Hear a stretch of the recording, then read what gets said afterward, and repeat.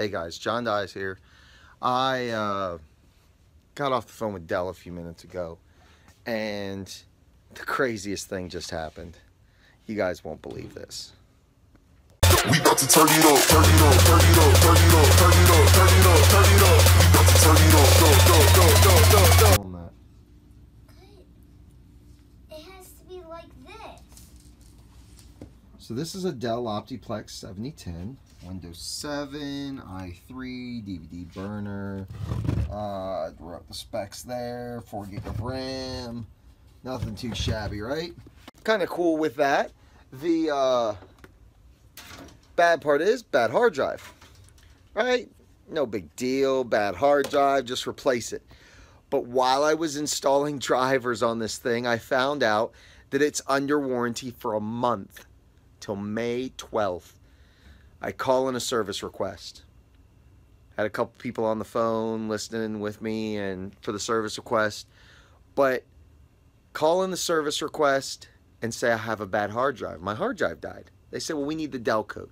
I open up the machine. I crack it open. I slip the disk in and I put it on, get the Dell code, give it to him. He goes, okay. He goes, I show you have a 500 gig drive in here. I said, no, it's only a 250. So I don't know if you can see that very well. It's a 250. So I was like, it's just a 250. I don't want to get charged if you send me a 500. I'm only sending a 250 back. Let me look into it. Read me the number, the very long Dell number. I forgot what he called it. Right there, that really long one that includes a Dell part number on it. I said, okay, sure, here you go. He goes, I don't understand. All right, we've approved it. We're going to give you a 250. Okay, cool. So I go about it. No big deal, no big deal. I said, I'm just so confused. I have a 500 gig hard drive that's bad from another identical unit. I'm like, man, I could have got a 500 gig drive, but I did what was in the machine. I was being honest, and I lucked out. So, customer service may not be dead, Carlos, but they were definitely very good on the Dell line today. I don't remember the gentleman's name, but he took care of us, no problem, no questions asked. Great thing. So we got a free hard drive coming. So a 250 gig laptop hard drive for a Dell 7010 unit. So we got that unit out of recycling, and we're gonna get a hard drive in it. That's pretty cool. So that's just one of the aspects of customer service that is out there. Let's talk about another. So the other thing I had for you guys was the other day I placed an order at Amazon, ordered a laptop. Kind of interesting to order a laptop from there, but had to have it in a day, 2 days, something like that, and couldn't get it anywhere else. So I had to get it from there, didn't have a choice. So when I ordered it from Amazon, it didn't show up on time. Got stuck. So it got stuck in somewhere up north. I don't remember where, but UPS had it. UPS was saying it didn't go anywhere. Well, I complained to Amazon. I didn't know what they were doing. I just said, cancel the order, ship me another one, send it to me next day. That way I can have it.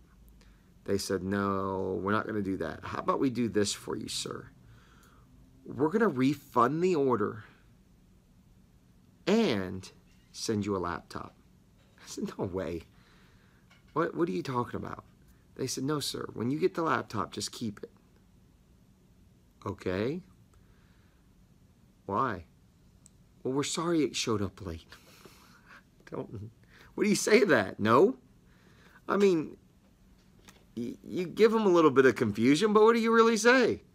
So the way that some of these bigger companies are able to provide customer service and just throwing things at their customers, We have to keep that in mind as the smaller businesses, because we can't just throw everything at our customers. We have to provide exceptional service as our customer service give. We can't just throw things at them and take those losses. So maybe this is a kind of a part 2 to customer service. But it falls in the same line in our business. Everything in IT has to deal with service. So something I wanted to talk about. We definitely want to think about in our businesses how we're taking care of them, because these guys with money, the big box stores, they're throwing everything at them. They suck in store. But the managers are powered with free stuff, and free stuff makes people happy. So what can we do in turn to make it so that we don't have to give out free stuff? So focusing back on customer service, we have to think about what is right. The integrity of the situation is more than anything. Are you taking care of your customer for the right reasons? Are you taking care of the customer for the right reasons? You know, having integrity is the biggest part of this. So doing the right thing and doing what's best for them just ends up happening.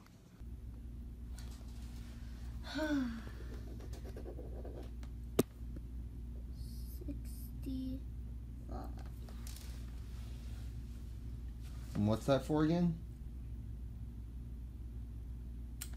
A computer and a monitor. Oh, for who?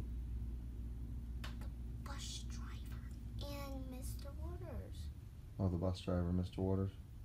Are you doing video?